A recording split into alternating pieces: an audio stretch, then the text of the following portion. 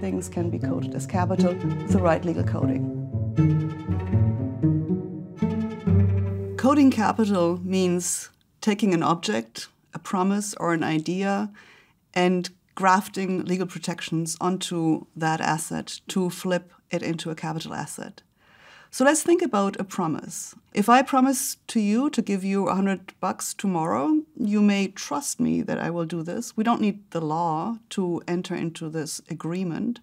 I might just give you the $100 tomorrow. But if you want to take my promise and sell it to somebody else, I give you the promise that I just got from Katerina and you pay me $90. I give you a discount because maybe she won't pay, but give me $90 for that promise. Will you pay $90 for this promise? Well, probably not, especially not if you don't know me, if you don't know my asset base, if you don't know whether I'm credit worthy. The Latin word credere is behind credit, it's to trust. And so the substitute for personal trust is the law. If we had entered into a written agreement and I had issued an IOU for $100 that was clearly written on this note that then you hand over to somebody else to sell that note, maybe that person would have paid you $90, maybe $80, maybe $70, depending on what they think the market would bear. But the likelihood that somebody else would buy that promise is much higher if they know that if I don't pay, they can enforce it in a court of law. On top of that, maybe to make this asset even more attractive vis-a-vis others, you might say, well, maybe you can also hand over your watch. So I have that watch. In case you don't pay, I can take the watch to the market and sell the watch and make money out of that, or I can just keep it because I like that watch, right? So we can collateralize a promise, making it more likely that others will pay money for it and making it more likely that you will get your due, because if I can't pay, not only because I don't want to pay, because for some reasons I just cannot pay, you still have my watch. So as you can see, we can use a simple promise, and it's a contract between two parties. It can be a formal agreement, doesn't have to be a binding contract, but if it was a binding contract, it would be much more likely that others will buy it. And if you collateralize it on top of that, if you create a secured interest in it, it's even more likely that you can make money off it. So debt or credit, these are two sides of the same coin, are important assets, and nowadays in our financialized global world, financial assets are really the most important way in which people make money. It is the primary source of wealth, but what I'm trying to say is that that kind of instrument, this promise itself is also coded in law, and without the legal system, it would not exist. Financial assets, just as intellectual property rights that we discussed earlier, are themselves creatures in the law. And then they will be dressed up with the help of legal instruments to make them even more viable as capital assets. So today, the IMF estimates that there is $226 trillion outstanding in debt, 50% of which is issued by public entities and 50% of which is issued by private entities. That is 2.5 times our GDP, the gross domestic product at a global level that we're producing. So we have debt in the amount of 2.5 of GDP. Now, of course, not all debt will be always repaid. We can refinance debt at a future date. Some debt will be written off, and nobody gets hurt too much by this. But I think we also should be concerned about the fact that by making so many promises on an uncertain future, we're also forcing ourselves to try to produce enough so that people at least are reasonably assured that most of the debt will be repaid most of the time. If circumstances change, markets can unravel. And the last time we saw this in a really dramatic fashion was in 2008 with a great financial crisis, when all of a sudden the creditors were no longer sure that homeowners and others would really be able to pay back their debt because there were some increasing default rates and it wasn't so clear that things would pan out this time around. And what did they do? They then run for the exit. They will enforce their rights against existing debtors as fast as they can. And that basically means you're setting in motion a system that will self-destroy. We can see how a system can unravel because legal commitments that are coded in law as enforceable commitments will be used at a moment when the system can't really sustain this, and this can bring down the entire system to its knees. Let's step back a little bit and ask ourselves how a simple promise to pay became a financial asset and the kinds of financial assets that we have created with debt. So if you go back in history, before the 12th century, people reasonably thought that actually a debt contract is a contract between an agreement between two people, and it cannot be traded. Not even the creditor can say pay to somebody else. Certainly the debtor, even today, has a harder time saying, I just want to give my obligation to somebody else and wiggle out of my debt contract, right? But back then, the idea was you have a personal relationship, that's a debt contract. But then we discovered some notes, some written notes in Genoa on the western coast of Italy from the 12th century, where somebody said, you can pay me, the creditor, or my assignee. You can also pay somebody else. So all of a sudden, you're creating a mechanism that somebody else can get the payment that the debtor owes. And courts apparently upheld this because this became very common practice. We basically developed a simple IOU into a payment system. Rather than paying in coins, silver coins or gold coins, people paid in IOUs. We just write a little note, I owe you this, and then you can transfer it to somebody else, and that person might take it, maybe at a discount, but then use it even to pay his or her own obligations. And as a result, we can create something that is now known as the Bill of Exchange. A Bill of Exchange is basically an IOU on legal steroids. What are these legal steroids? Somebody issues an IOU, I owe you $100. You take it, you put your own name on it, and basically use it to pay your own obligation to somebody else. And that person puts his own name on it and pays his own obligations for buying some goods, some services, whatever. And so we have a chain of payment relations that is all based on a simple IOU. The merchant bankers came up with them, the traders came up with them, but ultimately to be viable in the economic organization, in long-distance trade, they had to be recognized in law. And here the most important mechanism.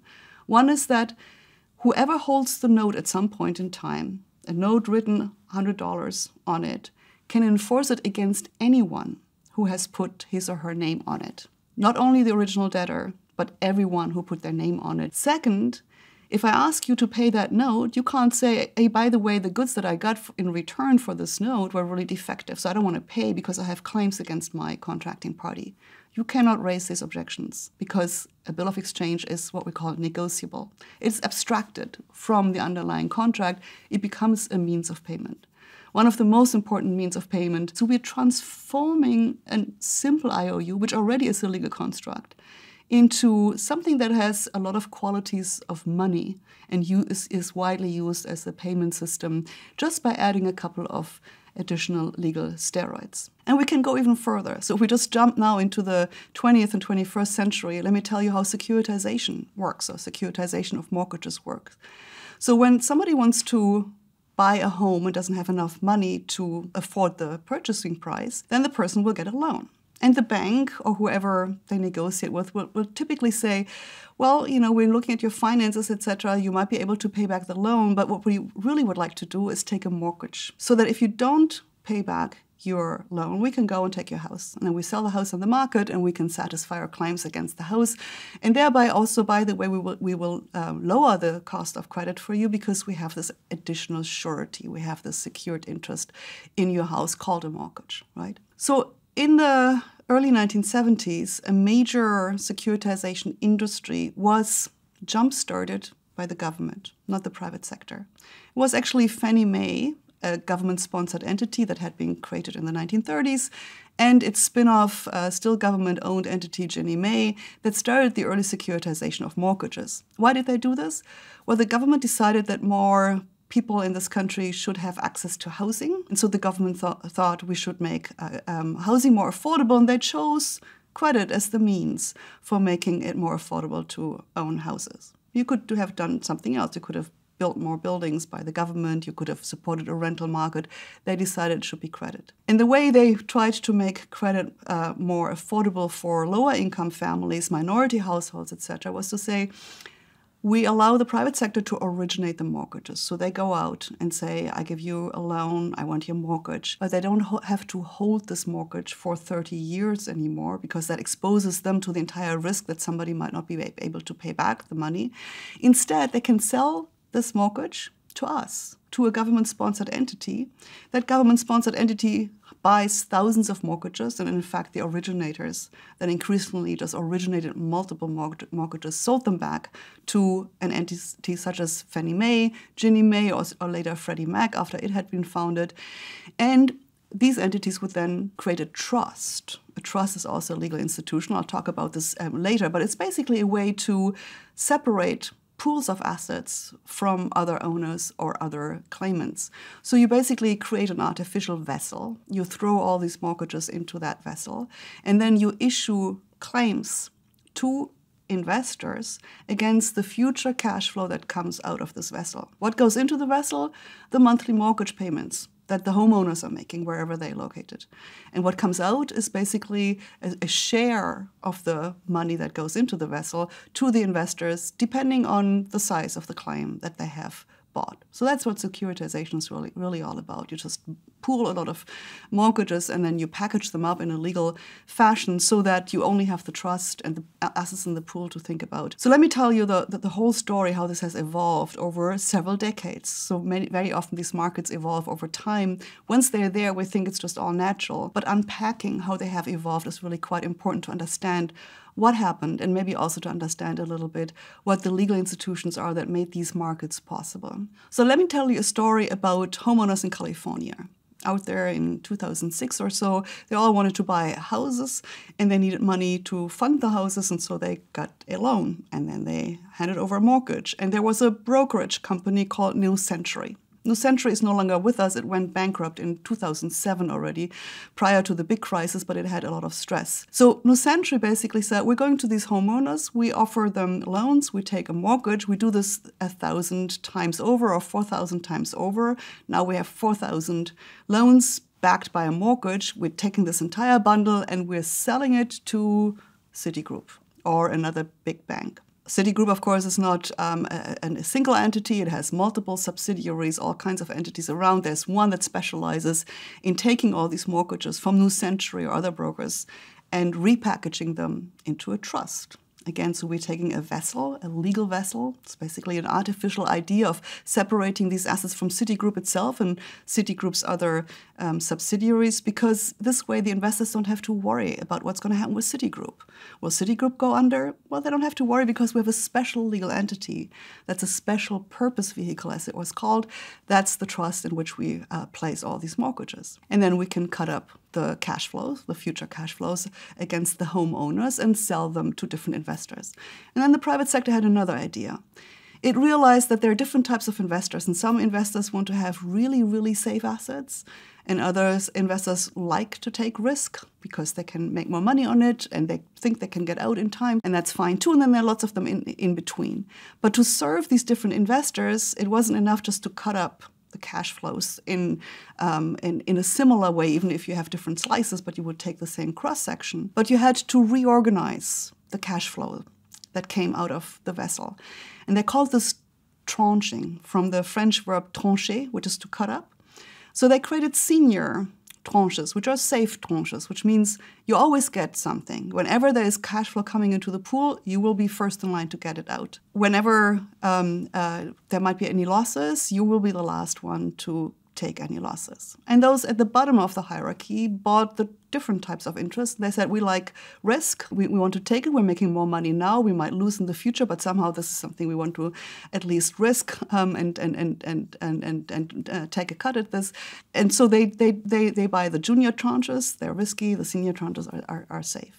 And then in between, you have the mezzanine tranches. The idea of securitization was always you have to sell all these assets to future investors. Unless you sell it, you haven't really sold all the interest in these mortgages, and you have a problem. Everybody along the way in sort of originating the mortgages, packaging them, selling the assets, makes some fee income. You have to make sure that everybody gets their cut. You have to place them. There was a problem that emerged, namely that there weren't enough investors all the time to buy the mezzanine tranches. Those that weren't safe, and those that weren't really risky and therefore attractive because you could have more profits from them. And so the finance industry came up with another idea and said, well, maybe we can create our own buyers. How do you do that? Well, you set up another legal entity, a little limited liability company in the Cayman Islands. Let's call it Claros.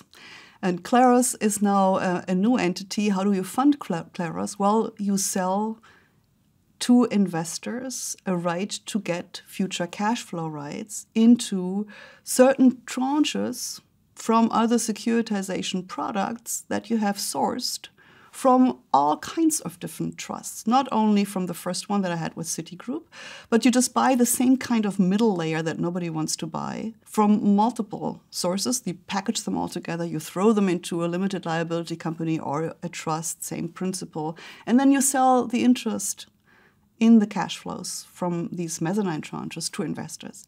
Because you have bought so many, you're well diversified, and so the calculation suggests that the likelihood that everybody will default at the same time is relatively low. So you can even say some of them are actually safer, some of the cash flows are safer, others are not so safe. So we can tranche again and sell these assets to different types of investors. That's what we call the collateral debt obligation. There's a wonderful example if you watch The Big Short about what a collateralized debt obligation is. You basically take the leftover fish from the wonderful fillet that you have served yesterday, you cut them up and put them all in a soup, you stir the soup, and then you sell it as a wonderful new delicious soup today to the new guests as something fresh and not just leftovers. Collateralized debt obligations really were leftovers. Now, if you were not able to sell all the leftovers to your customers, what do? You basically create a new soup. Now we know, of course, that this market collapsed, but why did it?